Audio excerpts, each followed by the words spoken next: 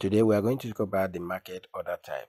All right, so the market order type is a straightforward order type because it allows you to either buy or sell at the current market price. So here you don't have the option to add up your own price, but it buys or sell at the current market price, and all you need to do is just to add up the amount you want to buy or the amount you want to sell, and then click on either buy or sell. And once you do that, your order will be executed at the current market price.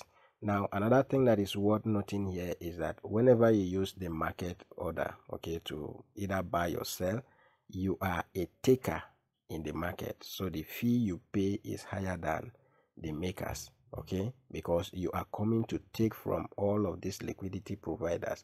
So you pay a higher fee because you are taking from the market. But when you use limit order, you pay a maker fee because you are a maker in the market. All right. So when using market order, take note that the fee you pay on any exchange you use this on is a taker fee, and that fee is always higher than the maker fee. So when you use market order to either buy or sell, okay, you are paying the taker fee, and taker fee is always higher than the maker fee. So make sure that you subscribe to the channel for more videos like this.